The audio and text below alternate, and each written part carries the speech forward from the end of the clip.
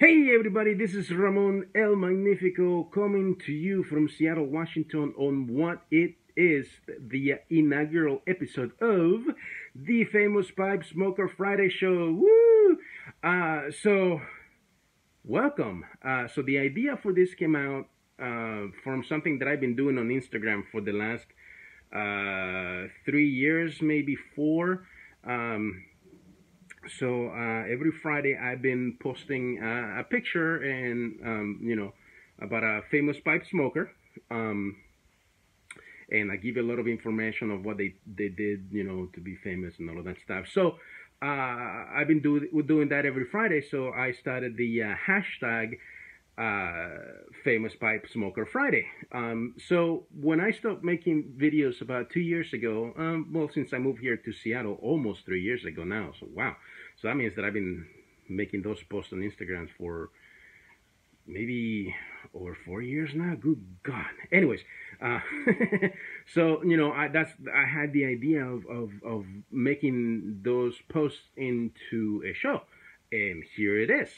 So for the inaugural show, I want to celebrate what would have been the 112th birthday of a man best known as the clown prince of crime, the Joker, Mr. Cesar Romero.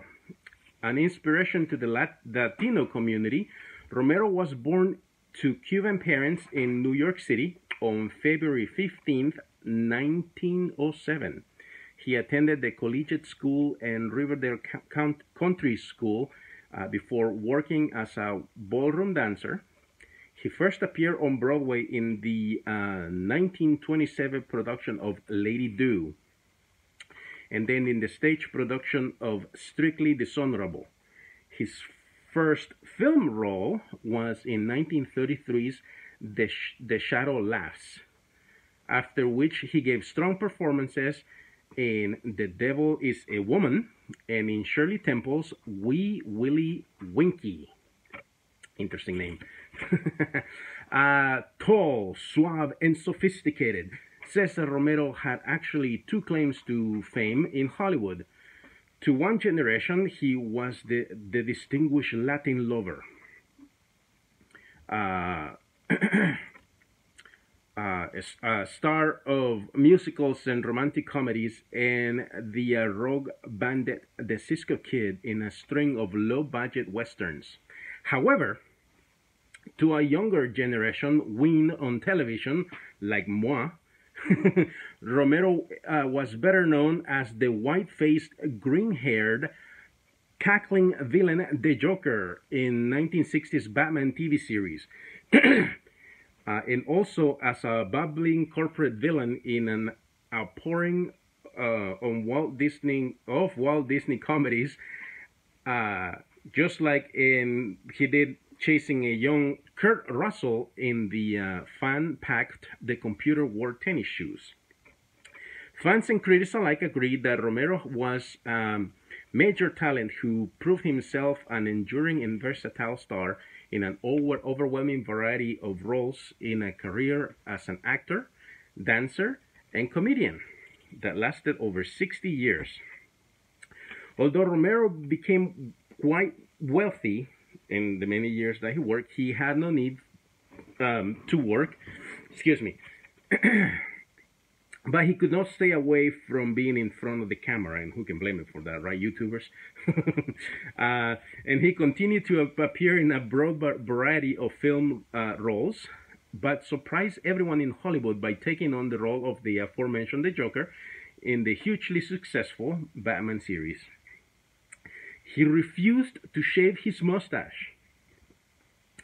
And on close observation, you can see the white clown makeup that went straight over his much-loved mustache. The appearances in Batman were actually only a small part of the enormous amount of work that Romero contributed to television. He guest starred in dozens of shows, including Rawhide, 77 Sunset Strip, Zorro, another Disney classic, Fantasy Island, starring another Latino pipe smoker, Ricardo Montalban, and also guest star on Murder, She Wrote. However, it was the Joker for which his TV work is best remembered. And Romero often remarked that for many, many years after Batman ended, fans would stop him and ask him to chuckle and giggle just like he did as the Joker. Romero always obliged, of course, and both he and the fans just loved it. What a great guy he was. Throughout the remainder of the 1980s, Cesar Romero remained busy, and even at the age of 78, the ladies still loved his charm, and he was cast as Jane Wyman's love interest in the top-rated primetime soap opera Falcon Crest, playing Peter Stravos from 1985 to 1987. And although Romero stopped acting in 1990, he remained busy, regularly hosting classic movie programs on cable television, a talented and much loved icon in Hollywood. He unfortunately passed away in 1994 at the age of 86. So there you have it. That is our very first famous pipe smoker on the Famous Pipe Smoker Friday show. So I hope you enjoyed the information that I gave you. A lot of this I usually post it on Instagram, like I said. So what I'm going to do now is promote this show on Instagram and still post it on Fridays. But actually, leave the bulk of the information for the show. So if you like the show, go ahead and hit the like button. Subscribe to my channel. Tell your friends about it. I'm still working out the kinks. I do have more things in the background now. A few things.